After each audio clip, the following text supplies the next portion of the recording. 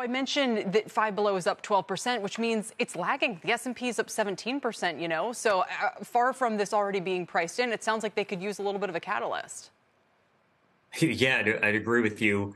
A five's been up nicely this year, but like you mentioned, a little behind the broader market. And look, I think this Barbie release could be a nice near-term positive. Like you said, the movie was initially projecting for this $50 to $60 million opening weekend.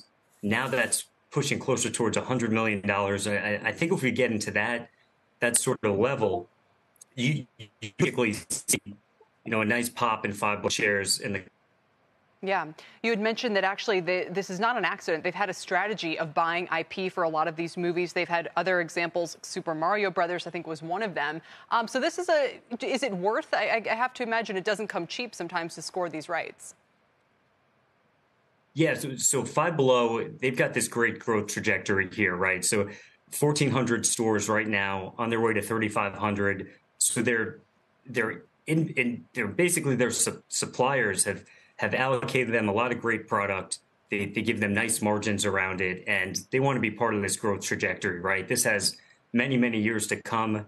The company is only about 40% towards their long-term growth target. So you've got these suppliers investing in Five and getting them great product in the process. Yeah, you also mentioned, Barbie aside, whatever people think of the movie or whether, this trend is overblown, they've got, exclusive product from social media influencers. They've got, Prime hydration drink backed by Logan Paul, Bluetooth speakers priced at $20 to $25. So let me go back. And Five Below Finds is a huge hashtag on TikTok. So why is the stock not, I don't know, it could be off to the races right now. What's the valuation look like? Yeah, so I'd say over the last few months, Five tends to get lumped in with these dollar stores, like a Dollar General, those type of names. And to me, when you peel back, there's definitely a different customer base here, a more, call it affluent customer base. And Five Below is really a store of wants versus a store of needs. So I think they got caught up in that trade. But as you think about this growth algorithm they've got here, the stock doesn't screen all that cheap. You're talking about 30 times earnings or higher.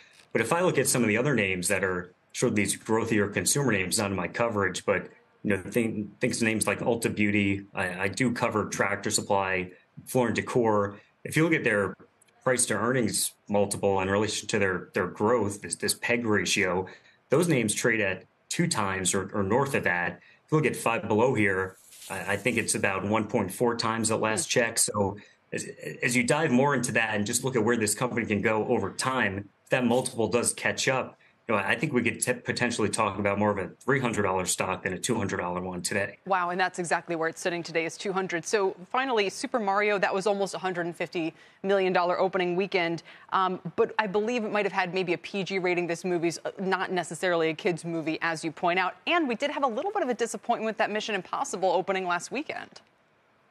Yeah, I'd agree with you on both of those. The Mario movie sort of came out of nowhere. And I think Five Below will tell you that they were a bit surprised by that. And based on my checks, there's a lot of Barbie merchandising in the stores today. I feel like they're leaning into this release a little harder. So you might see a nice fundamental bounce here in the numbers over the next few months as, this potentially attracts a new customer. Five Below is sort of this, home sense for kids, right? You never know what you're going to find. There's a great discovery feel to it, sort of that treasure hunt, and it keeps customers coming back and spending for years to come. Yeah, no, we have certainly been among them. David, thanks for your time today. Appreciate it. Thank you.